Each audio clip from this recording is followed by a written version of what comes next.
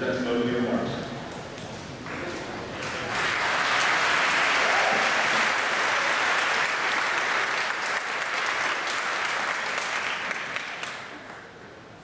Good evening. And on behalf of the Riverside High School graduating class of 2012, welcome to the 50th commencement held here at Riverside High School. Indeed, I think it's very fitting that this class, that this specific generation, take part in such a special landmark commencement.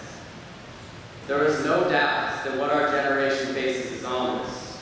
However, I am here to remind you this. Each and every student here holds specific qualities, talents, and characteristics that are a result of the past 4 years. With these innate merits specific to each person, we create an agenda complete with dreams, goals, ambitions, and aspirations. Using the ideals we hold important, we embark on a pursuit, a sacred pursuit. A pursuit that has formed entire societies, movements, and responses. This pursuance makes all individuals special in their own right. We have the ability to change the world. This is our opportunity to write history in our own hand. Class of 2012, we are independent minds working together. We can conquer what we choose as individuals or as a generation. Such a simple concept known as nonconformity makes every person unique. It also allows each the chance to leave his or her distinct mark in the world.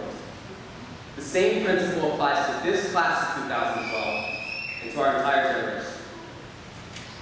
I hope each and every one of you is recognized for your distinct abilities. But most importantly, I hope that each of you is recognized for how you go about this journey we call life. Tonight, give thanks to the mentors who have brought us to this point and who have given us confidence to take on the issues of tomorrow.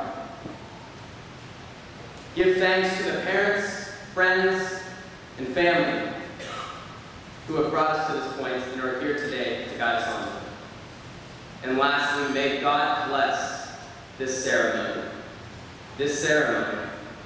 that is symbolic of us being set free to change this